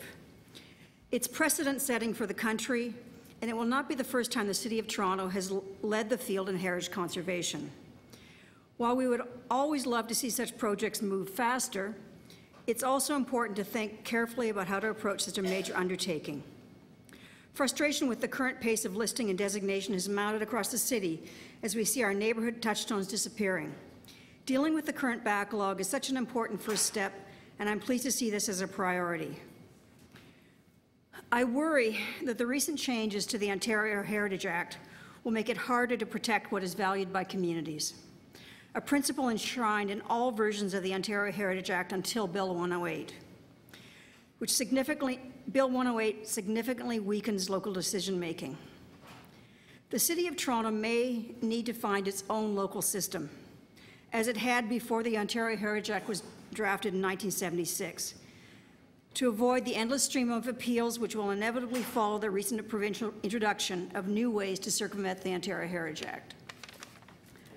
Whatever tools we use to protect what we value, we need to know what is out there across the city, and we need the city to engage with communities to gather that information. I was invited to serve on the TEP as a heritage practitioner, and I was also able to be a bridge to the work being done by the Toronto branch of the Architectural Conservancy, Ontario. In my volunteer capacity, I've been intimately connected with the development of TO Built with ACOTO. TO Built was developed as a tool to allow everyone who has information to share it. ACO is in a position to start working with neighborhoods to gather what they know into TO Built, where it can be a resource to city staff, other communities, and anyone interested in Toronto's built environment. It is by no means a substitute for the database the city must develop, but it will facilitate information gathering while the city develops its own process. I look forward to working with council, city staff, the architectural profession, and communities to better understand the places that matter across Toronto and to find ways to keep them safe for future generations. That's me. Thank you so much. Any questions? Seeing none.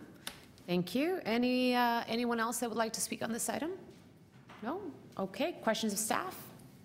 Oh, there is one. Oh, there's one? Okay.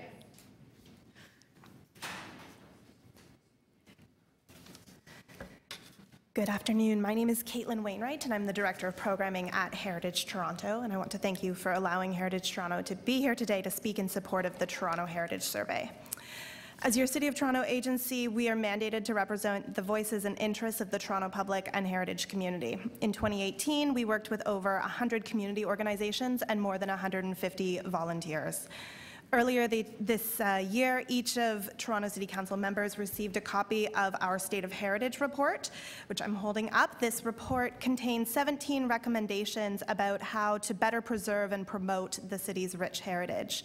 The report was informed by consultation with over 70 community groups and neighborhood organizations that value our city's heritage. It identified a citywide heritage survey as the critical heritage issue for the city to address. But that wasn't the first time that we called for this. Heritage Toronto first called for a proactive survey of properties in 2001, 18 years ago, during its first State of Heritage report. Our predecessors noted that, quote, Toronto's built heritage inventory is woefully incomplete, and they called for a more complete record of Toronto's built, cultural, and natural heritage that would be a valuable tool for planners, developers, tourism, and the municipal government. We have since reiterated that call in 2011, 2015, and most recently this past February in the State of Heritage report. Since amalgamation, Heritage Toronto has held the position that you cannot protect what you don't know is important. The conservation of cultural heritage resources is an integral component of good city planning. It contributes to a sense of place, economic prosperity, as well as healthy and equitable communities. And I'd like to echo the comments of the other speakers that the principle of socially equitable engagement is indeed important to the success of the proposed survey. Heritage conservation is absolutely compatible with development. Some of the most innovative and exciting residential, commercial, and institutional projects in our city right now have their roots in a heritage building. And this October, our 45th annual Heritage Toronto Awards will celebrate some of those incredible built heritage projects. Citywide surveys, as staff have mentioned, are a best practice planning tool. Torontonians have been waiting for action on this for nearly 2 decades, so we are pleased to see the forward momentum that the Heritage Inventory Survey has gained over the past year, and we commend the work of our colleagues in city planning and look forward to supporting the implementation of this long-awaited Toronto Heritage Survey. Thank you. Thank you. Any questions? Seeing none? Thank you. Anybody else that would like to speak on this item? No? Okay, questions of staff? No? Councillor Bradford? Of staff? Okay. Great. Councillor Bradford? Thanks very much, the Chair. I think the report and presentation, you raised a really good point about our need to make heritage preservation proactive rather than reactive. That's where we want to get to. How do we do the work of heritage conservation in a way that moves towards creating that predictability for new development, and how does the report help us do that? Maybe I'll start and Mary can pick up. I just draw your attention to page 15 in the presentation. Because as we prepared this presentation as a staff group, this was, we were trying to communicate the essence of what we're putting in front of council, which is, and I often use the analogy of the tree bylaw, where we know intuitively that if your tree is 30 centimeters or more, you're going to be on the radar of the city. And owners can come to the city and expect to hear what our tree replacement policies are, or injuring a tree and everything that goes with that. So for us in developing the Heritage Survey, we'll have a good early understanding of both the context of the history of the city and its growth and change across the entire breadth of the city. But also landowners will know that as well, because this will be done transparently and in the public domain. So it's an essential, ingredient in understanding how you experience your neighborhood and how you can utilize your property going forward. And ultimately, it can shape both development applications, but also policies of the city or other approaches of the city. So very much it's a heritage planning tool that will just make us smarter overall about how to approach the growth and change that's happening across the city. I don't know, Mary, do you want to supplement that? I think that sums it up very nicely, unless Councillor Bradford has another follow-up question to that. I have more different questions. Okay. Great. Could you, we talked about how we're moving away from a block-by-block heritage work. How will we be achieving better outcomes by taking a new approach that's less focused on the block by block? Well, currently our approach isn't even exactly block by block. It tends to be site by site. And that is very time-consuming and frustrating for everybody. So what the survey would aim to do is to provide historic context statements for every part of this city, which provides a foundational layer against which an understanding of the importance of individual buildings can be measured. So it actually allows us to do a few things at once. It allows us to understand individual properties as they relate to their areas and also to the city. So right now, when we look at a property, we're very much focused on that lot, on that block. And this would allow us to be more broad-minded about an understanding of the different types of resources in the city, the different locations. And I believe that one of the fundamental strengths of this is going to be early on getting that context layer right and having the community engagement that we've talked about and the equity lens. So when you look at page 3, those maps there in the slide deck, could you just give us a sense of how much of the heritage work was done in the core versus outside of the core, and how we're expecting that to change in the study? There was another slide that showed areas of development pressure, a graduated map there, page 13. development application intensity by neighborhood and community council area. How will this new approach, how are we expecting that to change with this study?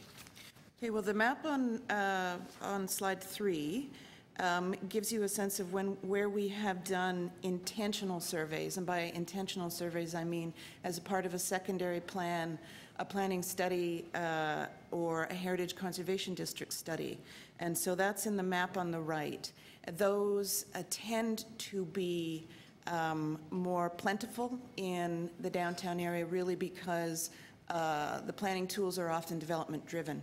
So divisionally, we are trying to put planning tools in place either to prepare for development or to accompany it as it's happening.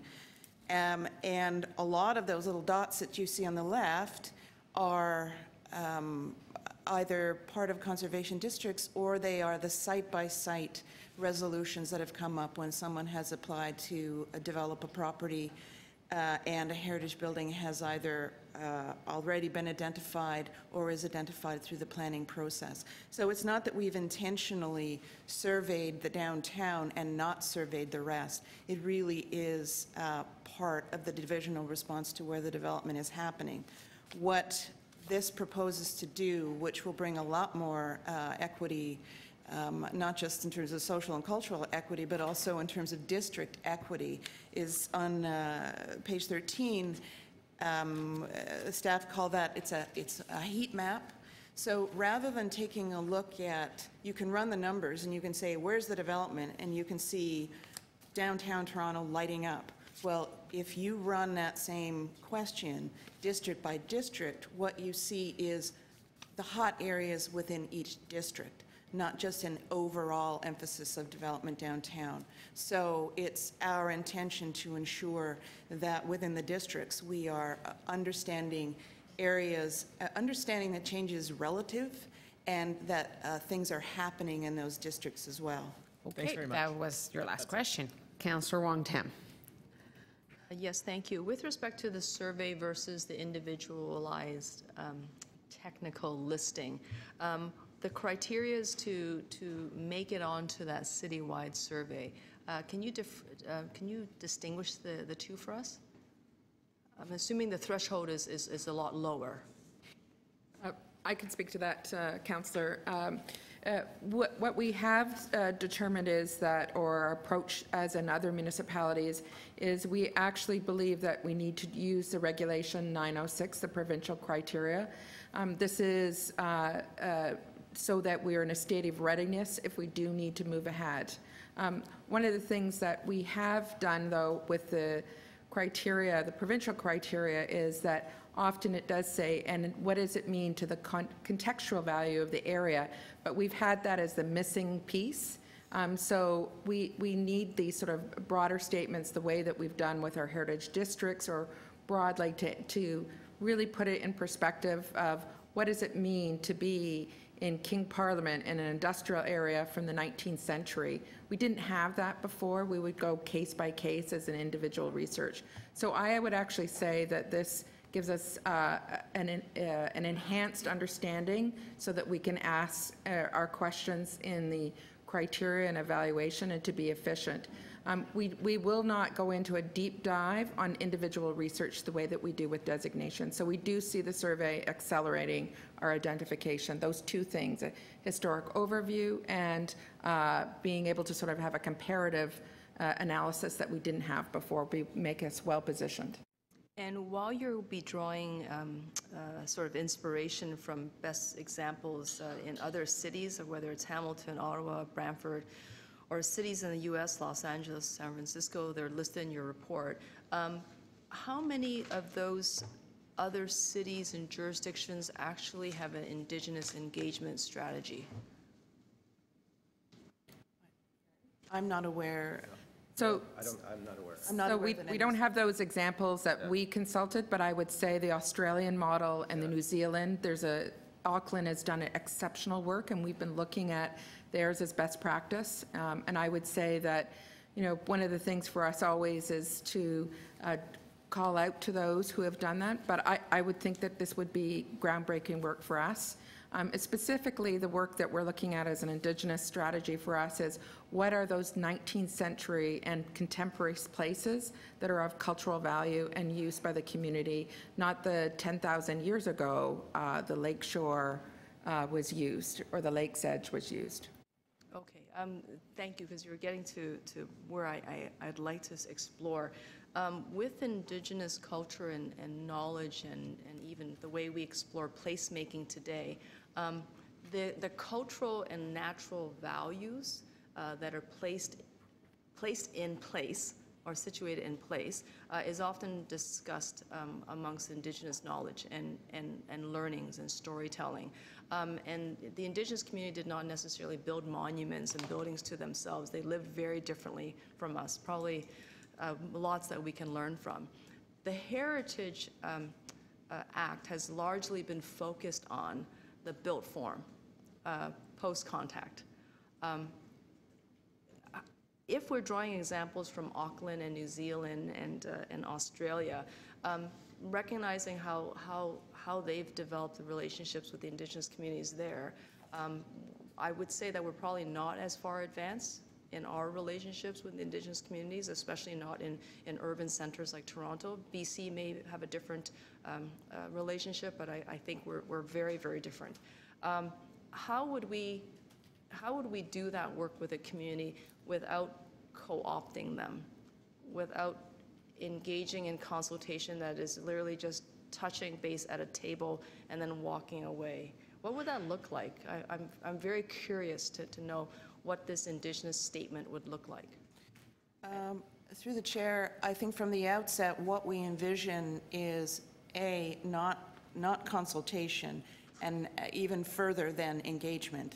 It is to actually have a separate strategy that involves Indigenous groups in this city who will be answering those questions for themselves, not trying to fit themselves into a predetermined idea that we have. We spend a lot of time going over this report and different versions of presentations, always noticing the word property, because we talk about heritage properties, and every time we saw property, strike it out. We're not talking properties. Not always. Sometimes we are. So we will be looking to our Toronto Indigenous communities, both ancestral and urban and transplanted, to define those things for themselves. And we will have to develop a special way of ensuring that if it's a map layer or if it's a special kind of register or whatever it is, that it reflects the worldview and experiences of those individuals. That's very important to us, and it's very important to us that we do it first. Thank you very much. Thank you. Councillor Fletcher? No, you're good. Councillor Robinson? Thank you. Just two quick questions. So basically, how would the citywide heritage survey reduce the backlog in an efficient manner going forward? So one of the things I think for us is first is this historic context across the city. We have yet to do that as a document itself. The other I would say is that we have a strategy for us with our backlog, and we've talked about it. One of the things I think is to start triaging and actually understanding right now we've had most of the time as individual requests. One of the things that we would look at is as groupings, how could we benefit from like to like as it might be itself. And frankly, I think we have also an opportunity that if we set out a course of us knowing how to do that research, we can also utilize some of our consulting dollars that we've yet to be able to do with our consultants, because we just haven't had the confidence in them being able to do it if we have a rigor to which we wish to have it done. There's a variety of ways, Councillor, that we can benefit from this, but I would say most importantly is a holistic and a comprehensive view that we need to deal with. Thank you. And I just want to zero in on Young Eglinton for a minute and the Troll Funeral Home. I think I did send you an email about this. There are beside it on Alexandra Boulevard 2 very significant pillars that have seemed to have fallen apart. I know it was a real passion of Councillor Milchin when he was in Councillor Balau's position as the chair of planning and growth at the time. Those pillars are literally falling apart, and the Trawl Funeral Home is about to be demolished.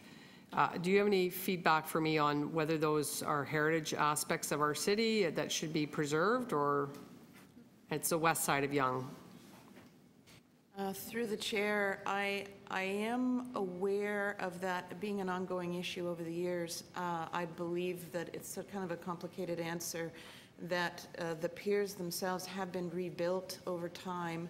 I think they certainly have value in the sense that people value them. That's kind of the point of understanding what heritage is, right? What people value. They are not protected, and I believe we were contacted about it a number of years ago and determined that they were not going to be added to the register at some point. But I think there are conversations ongoing. Maybe I can suggest that we follow up with the councillor on that. Yeah, if we could, because my understanding is they are historically significant, the pillars, and in my opinion, Trawl Funeral Home is also. So I'd love to have more information on that, because it's about to hit, the wrecking ball is about to hit it. Great, thank you.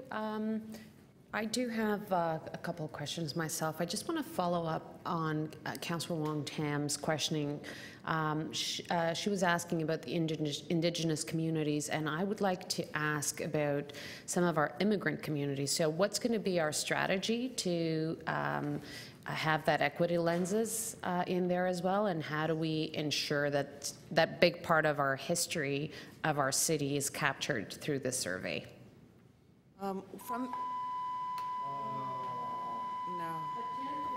Attention, please. Attention, please. We are on full lockdown at the moment. Please stay where you are until further notice.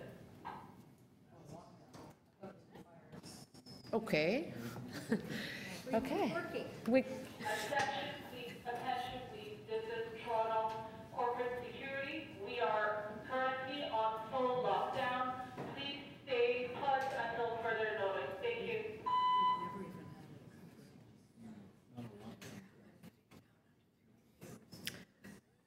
Okay. I think we can continue, Mary. Work through the lockdown? Sure. Gary. Might as well. Gary Miedema will answer your question. I think partnerships are going to be key to the engagement program. And so one of the recommendations is to investigate partnerships. And I think to answer a couple of questions, if we have a partner like the Toronto Public Library, for example, they will be able to help be a resource to gather information and to make it accessible for others beyond city planning.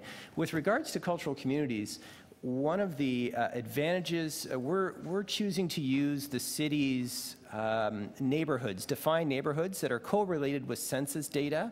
So we'll be able to comb that census data back through years to identify cultural communities that have lived in various parts of the city. And then we intend to reach out to those communities, and as we move through the city, we will be reaching out to them and to ask them about their stories that relate back to places where they may no longer be. So I live in Little Portugal. And that's a great example. There are many others. So I think that's part of the research and the context statement approach as well, is to gather those stories and make sure we know who was where and how we can dig up those stories through the engagement. Okay, great. Thank you so much. Speakers, Councillor Matlow. Well, I'm both as a councillor but also as a Torontonian, I'm just so excited to see this item finally arrive at this committee. Councillor Wong Tam and I moved a motion in 2015, and it was called, I think quite appropriately, Catching Up with the Past, Improving the City's Heritage Preservation Framework. But as you've heard, that motion wasn't alone. There have been other members over the years that have moved motions, citizens throughout the years, requesting something like what we hopefully will be moving forward with today. And, you know, the reason that we called this Catching Up with the Past initially in the motion was that Toronto, unlike so many cities around the world, here in Canada, throughout North America, has not been as successful as cities like Boston and Montreal, cities that we know and love, at preserving the both architectural and cultural heritage that tells their story. And their story is everything from the indigenous peoples of the lands to the many waves of immigration that have come through our city, to the stories of people that we've all read about, to people who we've never heard about, but perhaps had some architectural design features that they contributed to our city that stand out and should be recognized and preserved and protected. I think it's really important, though, that we understand, what this is, but also what this isn't. What this is about knowing what we have. It's about recognizing that we can't always be playing reaction every time that there's about to be a demolition, or perhaps a demolition that we legally, because of the governance structure that we have, cannot say no to, as was the case with the Stolleries experience, or the BMO building. And every time this happens, there's an outcry, and the councillors and the community says, why didn't you do something earlier? And our heritage planning staff say, well, we didn't have the tools to do that. We would have liked to. We have an opportunity now to provide them with those tools, the tools that we've asked them to have and the tools that they've asked us to provide. What this isn't about is sterilizing every building in Toronto.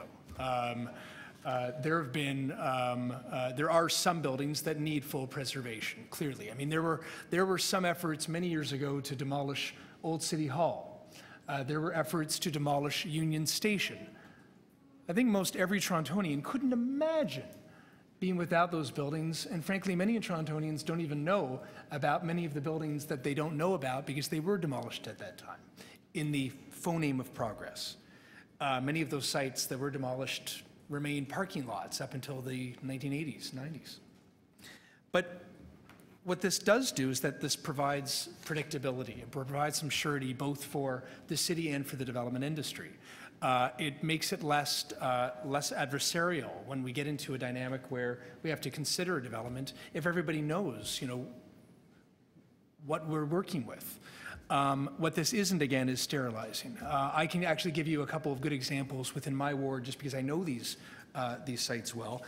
One would be 1982 to 1984 Yonge Street. This was a kind of an extreme example of where there was a heritage investigation, and it was determined that it actually didn't need to be preserved because there were so many different changes in this building. Lester B. Pearson, former Prime Minister, once lived there. So there was an agreement to put a plaque, to do kind of various things to recognize the history of having Prime Minister Pearson living there without sterilizing the building. And not only did we move forward with the redevelopment, but we also fought and won to get affordable housing into that building. There's another example of a mid-rise that hopefully will go up along Yonge Street in my ward, where this was part of the batch listings. Do you remember the Midtown in Focus batch listings that we did? And there were a lot of people saying, oh my gosh, this is going to sterilize, there's not going to be any housing, this is going to freeze everything in time. What this is going to do, if it moves forward, is retain the character of Yonge Street with the buildings, the facades and the main part of the structure out front. So as you walk along Yonge Street, it will feel like the Yonge Street that we know and love. And recognize and preserve the architectural features that merit preservation, while allowing a mid-rise building to go up around it and above it that provide housing and more opportunities in the community. That's good planning, and that's where heritage planning and all the other planning matters come together and do something right. I'll just conclude by saying that, I've seen other cities. I've been envious of other cities where, like if you walk through Boston, there are streets where you can imagine yourself, watching as the Patriots march down the streets. You walk along the Freedom Trail, you see not just ad hoc buildings here and there, but neighborhoods that have been preserved. But they also did it while acknowledging that there needed to be growth in it, within it, and around it. And I think that we can do that here in Toronto. But most importantly, when we moved this motion in the first place, we didn't know that Bill 108 would be around the corner.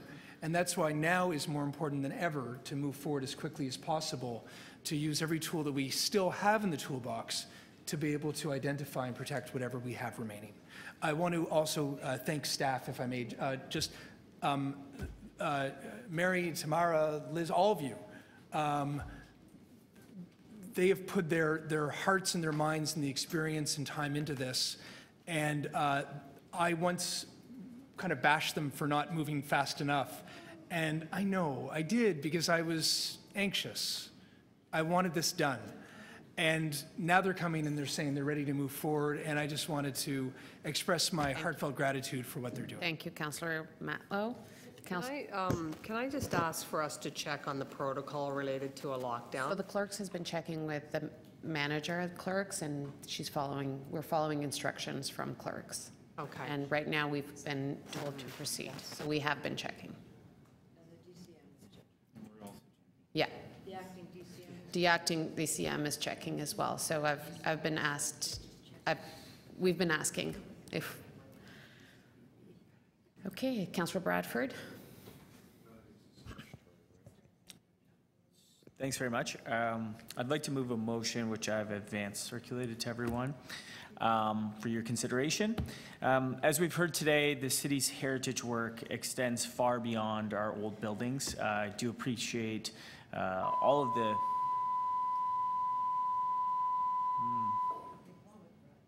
Attention please, attention please, attention please. This is City Hall security where City Hall is initiating a lockdown. Please proceed to a safe area until further notice. Attention please, attention please. This is corporate security City Hall. We are initiating a lockdown. Again, So we just need to lock the doors. Clerks is asking us to stay in the room and lock the doors.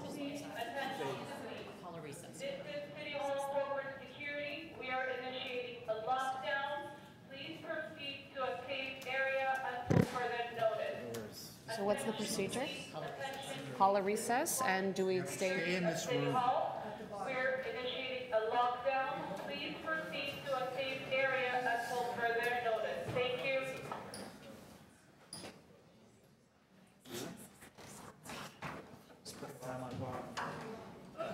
I'm just doing. Locking the doors? Yeah.